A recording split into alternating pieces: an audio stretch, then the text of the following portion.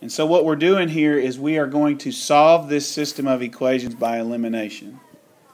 Now, the goal in elimination is to add up the variables and hope that one of them disappears. So what I'm going to do here is I'm going to add x plus negative 3x. And when I do x plus negative 3x, what do I get? Negative 2x. And I'm going to add 3y and negative 3y. And when I do, I get 0y, don't I? Well, guess what? 0y is 0.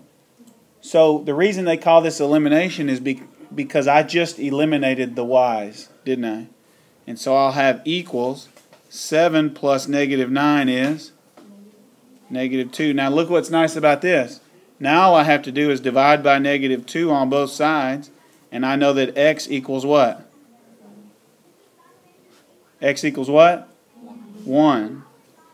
And now that I know what x equals, I can take that x and I can plug it into the top equation, 4x, or I can plug it in the bottom equation, 4x, and solve for y. Which one of the two equations would you like to plug it into? The top one looks like it would be the easiest to plug in, right? So I'm going to take this 1 and I'm going to plug it in for x in the top equation. So I'll have 1 plus 3y equals 7. And so I'll subtract 1 on both sides. And I have 3y equals 6. And then I'll divide 3 on both sides. And so when I divide 3 on both sides, y equals 2. And so now I've solved the system of equations. The solution will be at the point 1, 2, where x equals 1 and y equals 2. That's where they'll intersect. So let's review real quick. I added up the x's and I added up the y's. Okay, so when I added the x's, I got negative 2x. When I added the y's, it went away, didn't it? Okay, and so then I knew that I could solve for x. Alright, so here's example 2 on solving system of equations by elimination. The problem in this particular problem is if I add up the x's, I get 11x, right? But if I add up the y's, I don't get 0, do I? Okay? So here's what you need to do. You need to multiply one of the equations by a number so that once you multiply it, then they will cancel. Alright? Now here's what I mean by that. If I were to multiply the entire top equation by 2, what would it make this 3y? It'd make it 6. And then 6y plus negative 6y, 6y plus negative 6y would cancel, wouldn't it?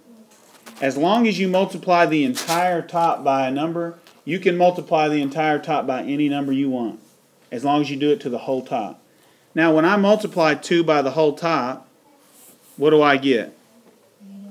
8x plus 6y equals 19 times 2, which is 38, right? And now look what you notice. Now we're going to ignore the top equation. Say ignore. And now we're just working with these two bottom equations. Okay? And now I can solve it just like I did before. I can add up the 7x plus the 8x, and what do I get? 15x. And I can add up the negative 6y plus the 6y, and I get 0. So it equals 38 plus negative 23 is? Huh?